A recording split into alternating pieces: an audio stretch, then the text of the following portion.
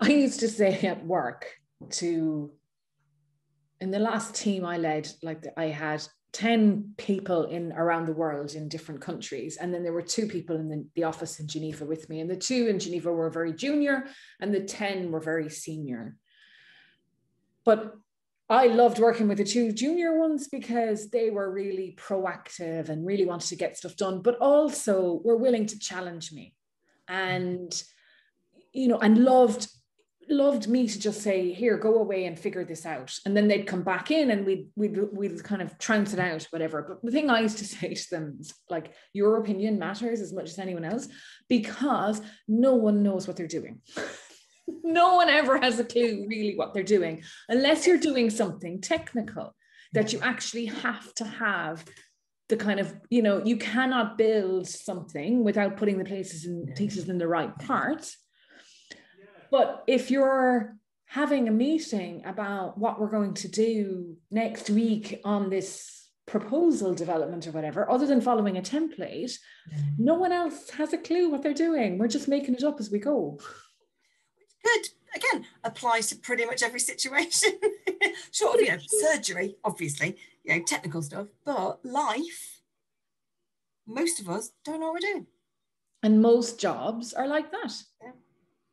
And it's not that you don't know what you're doing, because obviously you get experience over the years and you get better at handling certain situations, but no 2 situations are ever the same, really, because you're never dealing, unless you're sitting down having the same conversation with the same person over and over again, and then, well, it's a whole different podcast. You definitely don't know what you're doing. Seriously need a word with you. But I find that very refreshing. And I suppose I've always been one that's been okay to say I don't know. I've got better at that. Yeah. About the last 10 years, I now will go, do you know what? I don't know. I used to try and blag it, but that was recruitment.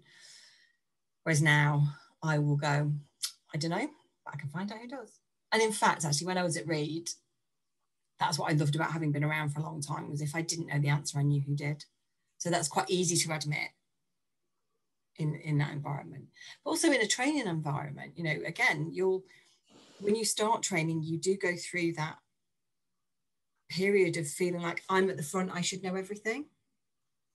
And actually, and that's exactly the same when you become a manager. It's that, oh God, everyone's expecting me to know everything. They've expected me to have some kind of brain download over the weekend. And suddenly I now know everything. And I used to kind of bullshit a bit when I first started training. And then I realized that by admitting I didn't know, it opened up loads of different conversations, because other people would go, well, actually, I know something about that. But they hadn't wanted to say something in case I said they were wrong. So then when I went, I don't know, brilliant question. Anybody else got any ideas on that? Or I'll go away and find out. And actually, my own personal development is great. And it's developed the relationships I've had with people, because I've then gone back and gone, oh God, guess what I found out? This was the response to, this was the answer. Or this is where I found some research, or there's this perspective and this perspective.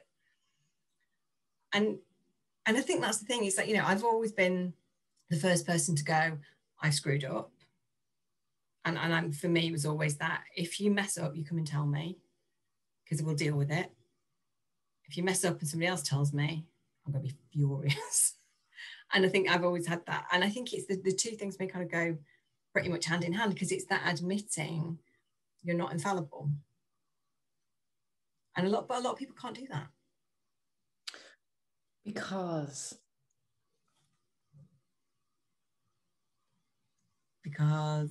Yeah, but there's 100 different reasons, isn't there? Yeah. And I suppose in the coaching environment, that is something you would tease out with somebody, because they know the answer, or they suspect.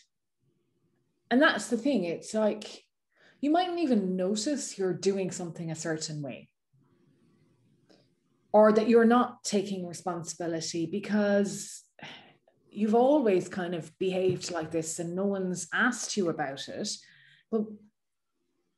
But if you notice that you're having difficulties with somebody, at some point you have to wonder whether you're the one that's causing those difficulties, or that it lies with you and it's not with the others. Yeah. Especially if there's kind of a common thread